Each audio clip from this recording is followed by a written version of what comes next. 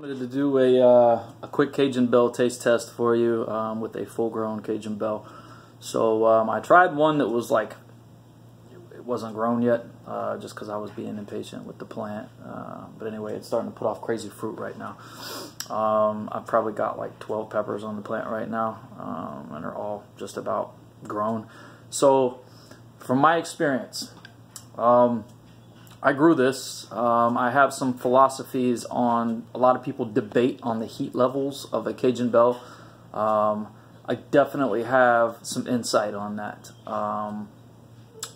Anyway, I just want to do the taste test now, and then I'll do another video and I'll talk about why mine that I grow, even at the green stage, once they're fully developed, why those suckers are hot.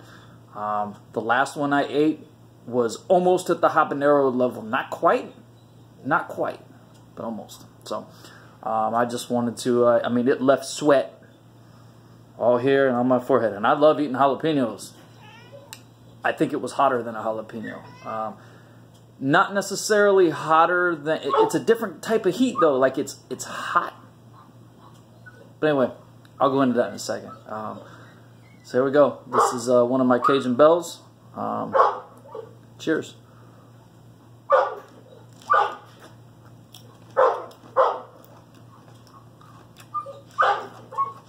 Ooh. You see the pod inside? Whoa. Holy crap. That's hot. I told everybody, I don't know if you can see my face just turn red.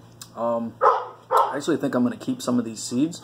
So you can see this seed pod is full. Yeah. I'm not really sure if they're sterile or not, but I'm keeping the seeds. When I tried to dry out the seeds from that last one, they kind of turned brown, which my jalapeno seeds don't usually do that. So anyhow, yeah, I'm going to keep these seeds, and then I'll eat the rest of it. Yeah, this little booger's hot. I'm telling you. And they're not even, these aren't even red. Can you imagine if they turned red? Woo. I'm just going to knock out a few of the seeds because I want to keep the seeds. This is my favorite pepper I've tried up until now. Heat-wise and the whole nine. So let me knock out a few of these seeds real quick. And just some. I'll eat most of them because they're hot and I like them. But I just want to keep some of them too.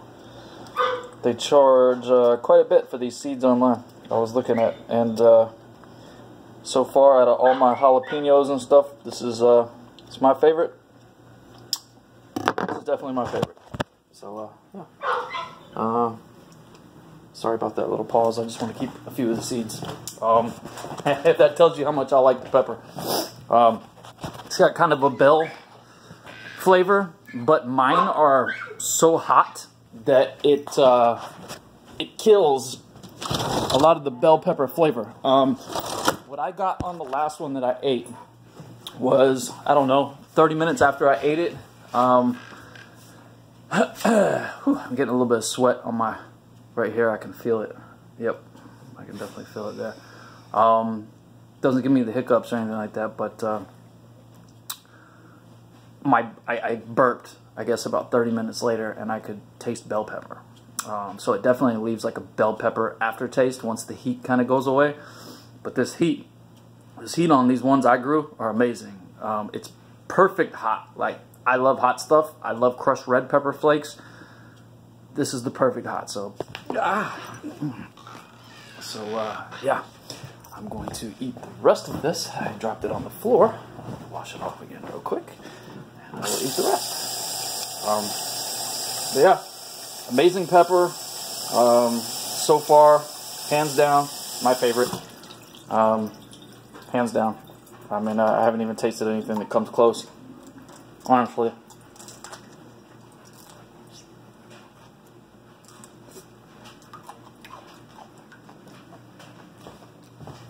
Little butter's hot. Woo. And that's green.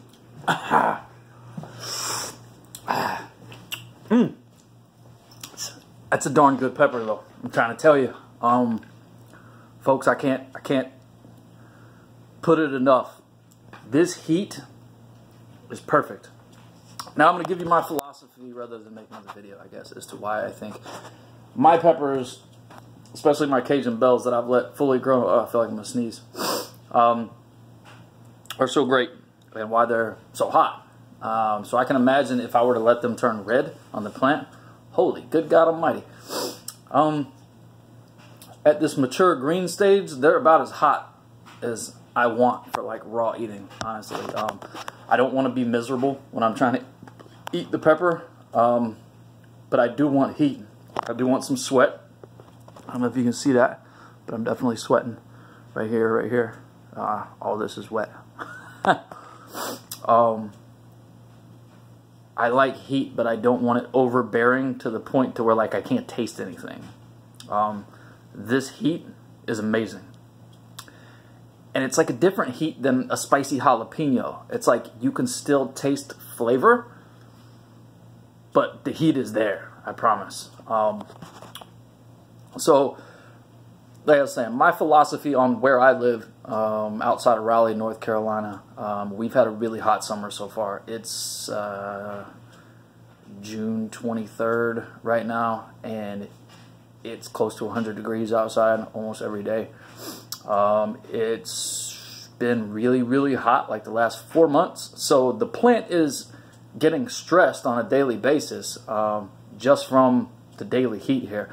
Now, with hot pepper plants, you know, especially with this Cajun Belle, it needs to stay cool. Like if it gets overheated and it gets dried out, those leaves will start wilting quick, like just kind of like your jalapeno plants. So my thing is I go out, it gets so hot here every day. I mean, I go out and I water it every day, but I don't have it in ground. I have them in pots. So I go out, I water them once a day. I make sure the soil is moist once a day, and then I put it onto a mist, and then I cool the plant down with the mist. I baby my plants, and my peppers turn out absolutely amazing. I don't care what pepper place you go to, what grocery store you go to. If you grow these Cajun Belles right, you will not taste a better pepper than that, especially if you like hot peppers. I'm telling you. I can't speak highly enough for them. But they say that like with hot peppers, if the temperature is hotter, if you deprive it of water, things of that nature, it'll stress the plant and make the chemical in the plant make hotter peppers. I definitely don't... I guess because I have to water them each day, that I guess they do maybe get a little bit stressed on a daily basis, because the soil will completely dry out almost on a daily basis, and then I re-water it. So I guess that is stressing the peppers to a certain extent. But as long as I'm going out on a daily basis and making sure they're getting water, it's not hurting the plant in any way, but you're still getting that daily little bit of stress. On top of that, it being close to 100 degrees every single day, and then me making sure I've got them in direct sunlight for 6-7 hours a day, maybe 8 hours. It's done the trick on making those Cajun Belles hot. So different places where you grow them might play a role in how hot your Cajun Belles come out. But I'm here to tell you, if you've got a heat standard where you live, anywhere in between like 92 to 100 on a regular basis, you make sure that soil stays watered every day, these peppers will come out absolutely amazing. Like, they are fire. Such an amazing taste. They're loaded with seeds if you want to keep the seeds. Like I said, I haven't done any research to see if they're sterile or not, but there's a crap ton of seeds in there, so I'm assuming that they're not, being that they're a hybrid. I'm definitely going to plant more of these. Right now I've got like 100 jalapeno plants around my yard. I want more of these. This is my favorite pepper right now, hands down. So Cajun Belle pepper, highly recommend it.